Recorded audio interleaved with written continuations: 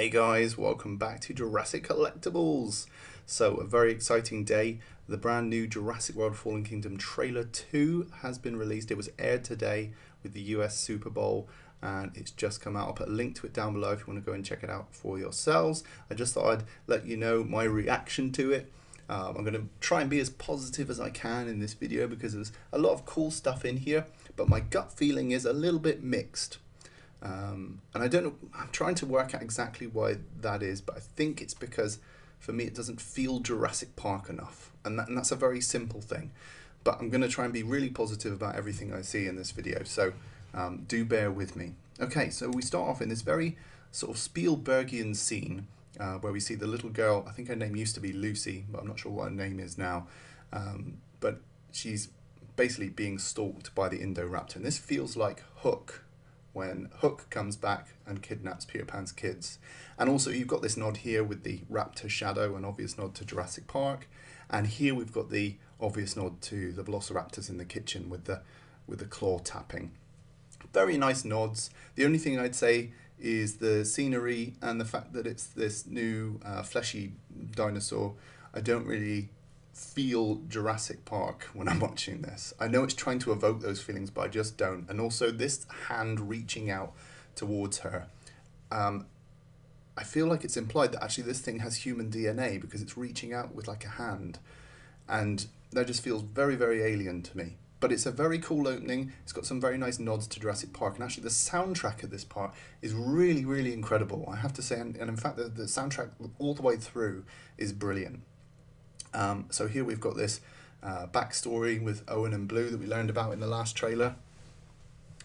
And yeah, very cute looking Blue there. Personally, I don't have much of a connection with Blue. I prefer the old style Fear Factor wild raptors. But there you go, it's going to be an obligatory part of Jurassic World 2. Got the nice shots of the volcano going off. And the music here is really evocative. I like this shot here of the Chinook carrying the dinosaur, reminds me of the Lost World. Very, very cool. And we get this nice shot here of the foot of the Brachiosaurus. So we've already seen this footage in trailer 1, but it's nice to go back to it again. And for those who are fans of Jurassic World, you can see we've got broken chunks of amber, which ties in with the events at the end of Jurassic World. The Brachiosaurus does look more like the Papo-Brachiosaurus, I have to agree with some Twitter comments that I've seen. But here we've got this really cool scene with the baryonyx. We're getting more footage here. And there's one shot in particular I really love, where the baryonyx is backlit by dripping lava. It's coming up now. And the sound of the baryonyx and just the combination of the visuals here, that is just incredible direction by J.A. Bayona. That's probably my favourite shot of the whole trailer. Absolutely gorgeous stuff. And I do really like this. I love the fact we're introducing a new dinosaur. And I know some people have said they've been put off by Justice Smith's reaction there, his scream. But actually I kind of feel like I'm in the moment, and that's kind of cool. Again, we've got Blue and Owen. I don't really care much for their relationship. I have to be brutally honest, but I know a lot of people do, and there's going to be a lot of people who want to know what's going on with them. So yeah, fair enough. It's got to be in there. And then we've got the dinosaurs running away from the pyroclastic flow. I think we've got a few more shots here from the last trailer. And then we've got this shot here of Owen and Claire separated by a pane of glass, a metaphor for their relationship in this film. And then we've got this operation going on with Blue. So Blue obviously gets injured or has something life-threatening wrong with her. And again, it's trying to strengthen that relationship with Blue. And maybe that's what this needs, because I really don't have much interest in Blue. So now we dip into this corporate side on the mainland, I assume.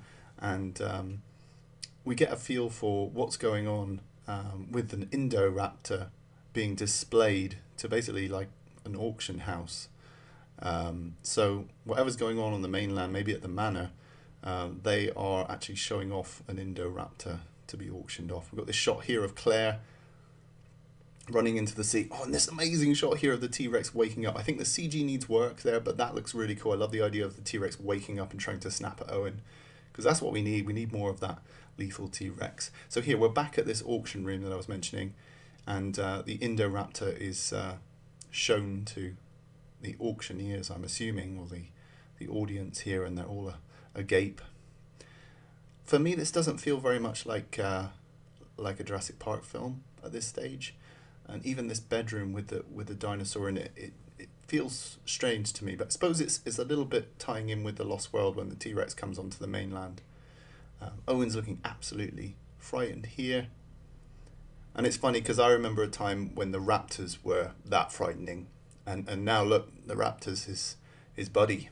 So for me, this is a little strange and a little alien to the Jurassic Park franchise, but hey, there you go. Some cool shots here. So we've got the T-Rex roaring in the rain at night. We've got this guy about to be trampled on by the stampede. More shots of the Indominus raptor, the Indoraptor.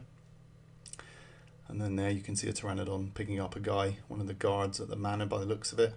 So they obviously break out. And then at the end here, we've got this shot where this guard is whisked away by the Indoraptor. For me, this felt a little bit cheesy, this last shot, but you know, there we go. And that is the Jurassic World Fallen Kingdom trailer. So yeah, I do have quite a few problems with this trailer, to be honest. I'm trying to be as positive as I can about it, but there are things I would change. Let me know your thoughts. Did you enjoy the trailer? It's coming out June 22nd. Looking forward to seeing this film. I have low expectations based on this trailer, so hopefully I'll really enjoy it. Let's wait and see. Okay guys, rate, comment and subscribe, and I'll see you in the next video.